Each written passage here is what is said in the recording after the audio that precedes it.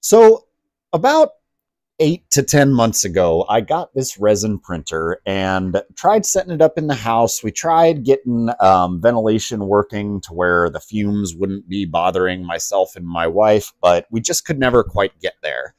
And I keep meaning to take it outside and just see how it works out there. I've done a little bit of research online. I haven't found a lot of videos or even just good information about people who've had success printing outdoors. So that's kind of what this video is going to be about, is just discovering how we're going to print outside with this resin machine. Just to fill you in on where I'm at, what my outdoors looks like. I am in the Midwest right now, kind of towards the tail end of summer. It's August, so we are going to deal with some heat and humidity for sure. I think our biggest enemy is going to be the UV light. But to sort of eliminate that from the process initially, my first couple prints I'm actually going to do at night, just to see how they work and kind of eliminate that UV as a factor. I'm curious to see how the humidity plays in. Most days around here, the weather, it's like anywhere between 70 and 85% humidity. And then I'm not too worried about the temperature. In summer right now, it's between 80 and 100 degrees outside. And I think that is actually going to lend itself pretty well to the printing, but we will find out. I have here a Creality resin printer. This is my LD-002H. I'm also going to be using some Creality translucent resin. I have red here. This actually is just kind of a leftover that I have from the last time I was using the printer months ago. So hopefully it's still good. If not, if we start to run into problems, I may try buying some new resin just to see if for some reason that's what's causing issues. This is the spot I've picked out.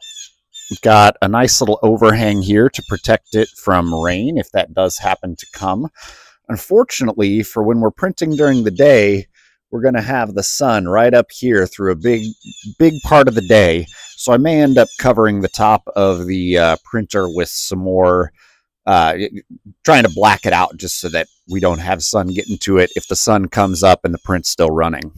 So I went ahead and just wrapped the top of my printer in this super high-tech lawn bag that's going to protect from the sun. I don't know if you can really see in there, but it does block a lot of the light out. So that will go on top here like so. Make sure I've got it facing the right direction here. That'd probably be a good start. Like that. And then we can just cover it right over the top like so as well, just to give it a little bit extra protection from that direct sunlight. So not the most glamorous way of protecting from the sun, but yeah, we'll see how it goes. It's also occurred to me that I'm probably going to have to pour the resin before I go outside. Even just a little bit of time in that sun is going to be pretty damaging for it. So that's going to be a fun little trick. What I'll do is I'll fill the resin vat right inside before I walk out the door, and then just carefully carry this machine out and place it in our spot where we're going to be doing the printing. Wish me luck. So I've got my printer ready to go here, ready to move outside. I'm going to just give this resin a shake. Remember, when you're handling this resin, you always want to be wearing eye protection, gloves, and ideally you'd wear a respirator. I'm not going to be doing that this time just because it's a lot harder for me to talk and make a video while I'm wearing a respirator. Anyway, I am going to do a little pour.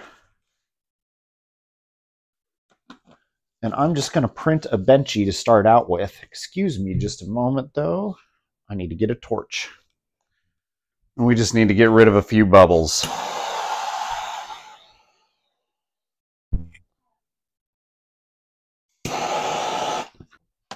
All right, being very, very careful to keep this thing level.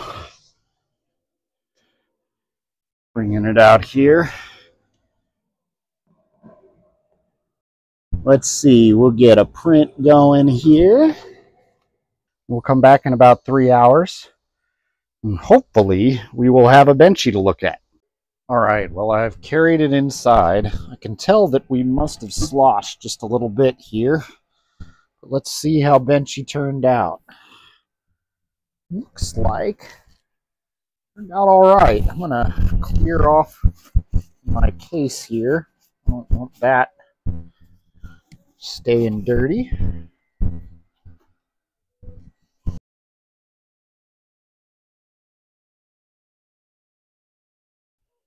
And I am actually going to wash this first in water. This is a water washable resin. All right. Here's Benchy. We will get him washed up. And I'll show you the final product after he's cured.